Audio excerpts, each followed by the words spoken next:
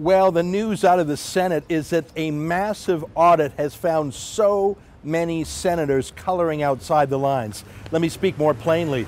Billing for expenses that were not legitimate, padding things, so to speak, and some of these have been referred to the RCMP. Well, that jogged my memory, and it made me think of an exchange I had with a Liberal senator named Mobina Jaffer last year. Mobina Jaffer had attended the Senate's Board of Internal Economy. That's basically the group of senators who manage Senate funds, who set the rules for what can be spent and what can be billed and what can't be. Let me quote to you what Senator Jaffer told her panel of fellow senators last year. Okay, so I'm quoting from the transcript here. "I travel a lot to New York to work on United Nations business, but I am very nervous because I'm defining what United Nations business is. It doesn't necessarily mean I'm going into the building of the UN. I'm working on issues that are around resolutions of the UN." So she said this last January before the Committee of Internal Economy.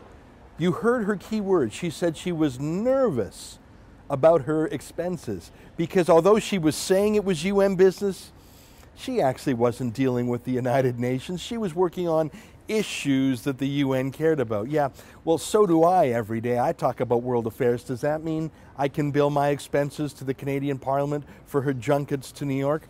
This was very odd, especially the fact that she would publicly say, "I'm nervous about my expenses." So I wrote her a detailed letter saying, "Can you tell me why you were nervous? Can you tell me what the trips were about?" And I also asked questions like, was anyone else also paying for these tickets? That is, were you double dipping? Were you getting paid by someone in New York for your airfare, but then also giving the receipt to Canadian taxpayers and profiting the difference? These were blunt questions, and I thought, let me put it to her directly to hear what she has to say. And she wrote back a 7-word reply. She said, "I have paid for these trips myself." Oh, really? Oh, okay. So I wrote back and I said, well, Senator, thank you for getting back to me, but if you paid for the trips yourself, why were you nervous about them? Why were you talking to the Senate Expense Committee, and why did you say that you had gone to the UN on government business? I just put this question to her, and she wrote back another extremely brief reply, very bizarre. She said, "As I wanted clarification for certainty, I have never claimed for those expenses." Well, that just gets weirder, isn't it? Because we have her on record telling her fellow senators she claimed for trips, but she didn't know if she should do it. She's very nervous. So I wrote back again. I said, "Can you explain why you were nervous then? Can you just?" I was just trying to get her to explain. And again, a very brief message back from her. "I have never claimed any expenses for these trips to New York or Washington." Isn't this weird? Because she just told the Senate committee that she had billed for those trips, and she was very nervous about it. So let me just read my reply. I say, "I'm sorry to parse your language so carefully, but we're both lawyers. You keep adding a qualifier, those expenses or these trips. Can you please tell me if you have ever expensed any trips to New York or Washington? And if not, why did you say what you said at committee? May I ask you again, will you release all of your expense claims?" And then a 6-word reply, "I have not expensed any trips." Well, she had said she did for some and then not for others, and she told the Senate she did. This is jiggery pokery. I went back to her yet again, and then she said, "Well, when I say any trips, it's to New York."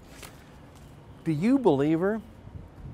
I sent her one last letter back then, and this is in January of 2014. I said, "Senator Jaffer, has the RCMP contacted you at all?"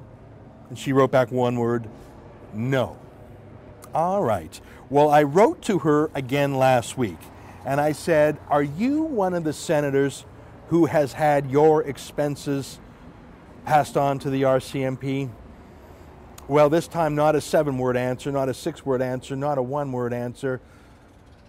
No answer.